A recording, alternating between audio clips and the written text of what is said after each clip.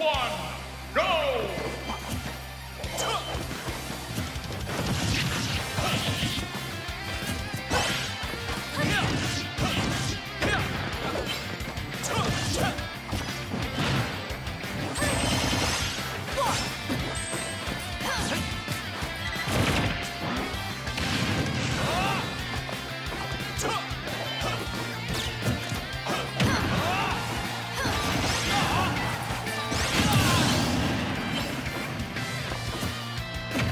We're in it. We are in it. Great. So let's get into this game here. Artisan versus Steelix. Now, I just want to give you a little bit of an idea on Steelix's run here. He's going back to LA in just a little bit, but he is in Westchester. He was CT boy, but I always considered him a Westchester boy at heart. He's in town for a little while, and his showing just this past week has been phenomenal. He won UD. I think he won another tournament. Yes, last night. I'm unsure exactly on the details of that, but regardless, he's been flying high recently. But one of the players against him trying to stop that weekly momentum is Artisan, one of the staple Palutenas here in the Westchester scene. Somebody who has been maining this character since Smash 4. You know, a lot of people just sort of picked up Palu because, like, oh, this is a top-tier character. This is, like, the one that I want to play if I want to play top tier. Artisan has earned this character. He had to suffer through, like, 3 years of Smash 4 Palutena. And honestly, like, he really does show in that case a fundamental understanding of the character. A lot of what she does is just better tools. As we see right there, the edge guard's looking so clean, so pristine right now coming out from Artisan. And against Falco, that is a game changer.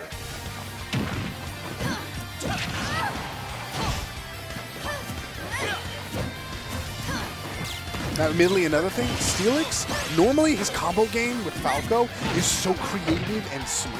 And I'm going to be honest that right now, maybe it's just a little bit of the... Oh, okay, I stand corrected. I was going to say, you know, he doesn't have the same explosive, like, 60% combo game that I normally see from him. But right there, instead, his eye was on the prize, taking Palu's stock. And that was huge for him. What looks like almost an unwinnable game. This is now super doable. Both players have to be scared, especially these lower percents where Steelix can possibly get a huge combo in, or an unfortunate SD from Artisan. Steelix doesn't look too happy about that, despite the fact he won the game, and we see the run it back. You know, I understand the run it back. It wasn't like the stage was really what lost him the game. However, sometimes it's just the right, like, think about the character you're facing. It's a Falco. Falco does, I mean, Falco likes most stages, but Falco does also really like PS2. But, you know, Artisan just realizing that, you know, definitely could have won that game. Just some, you know, unfortunate SD and a couple misplays here and there and disadvantage. And he just decides to run it back, not really dwelling on the loss.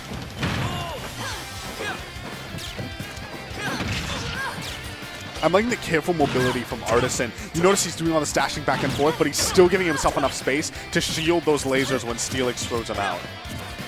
Which normally, like, Falco lasers might not be the greatest move, but they do help, you know, punish people for just dashing.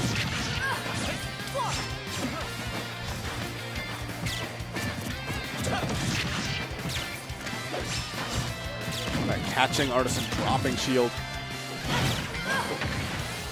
Doesn't go for, I know that I've seen him go a lot for the up throw up air to actually get kills, but apparently that's very DI dependent. I know he can do things to mix it up, but maybe he's just respecting the opponent, doesn't want to go for any up air stuff. Instead, wow, gets that drag down neutral air, up tilt to back air, a Falco staple, but it's always so cool to see. Oh, but he might get back air here instead.